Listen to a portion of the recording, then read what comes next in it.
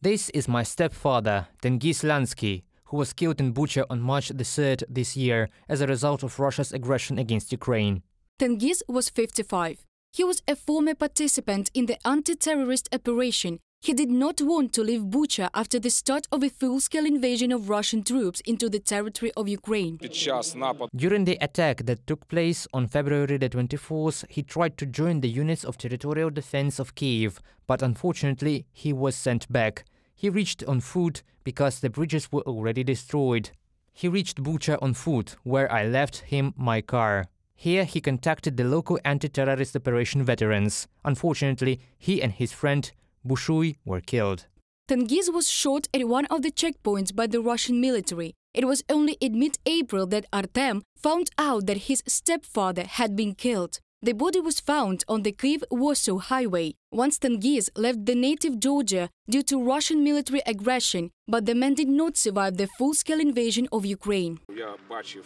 I saw the body before the funeral, although it was in a terrible condition as it had been lying in the street for a month. He had no eyes. I don't know what happened to them. His head and chest were hit by bullets. It may not be possible to say so, but I am very glad that he was not tortured for a month, because bodies of other people were also found in sewer holes, where people lay there alive for months, with their hands tied, so at least he died instantly from a weapon, like a warrior.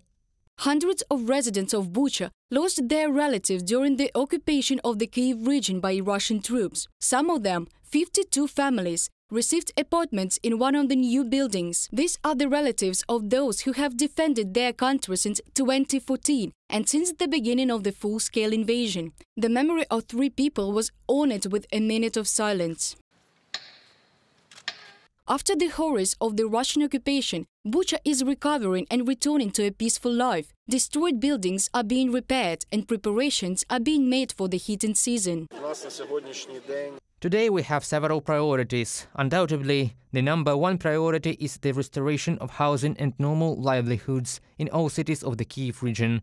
The following steps are taking place in Bucha, as well as throughout the region. First of all, these are 400 million hryvnias, which were allocated by the government for current repairs. It was partially sent to the city of Bucha. The regional budget also allocated 15 million hryvnias to Bucha in August. The medical sector is also recovering. In Vorzel, this is the Bucha territorial community, a renovated clinic has been opened.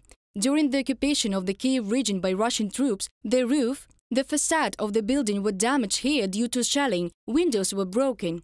Today, the medical facility is ready to receive patients. It is important for us to demonstrate the steps that are taken for people to receive services.